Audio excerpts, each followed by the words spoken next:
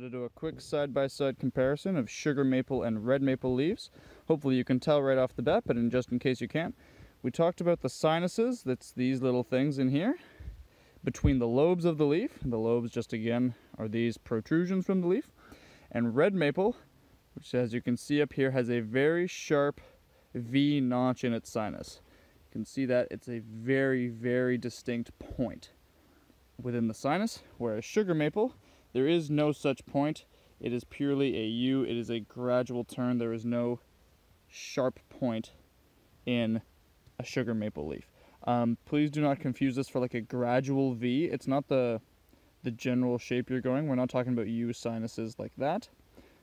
We are purely talking about this butt end of it, the intersection of lobes, and it being kind of a gradual transition like a U, or a very sharp transition like a V. Recap: red maple, sharp V notch; sugar maple, gradual U-shaped notch.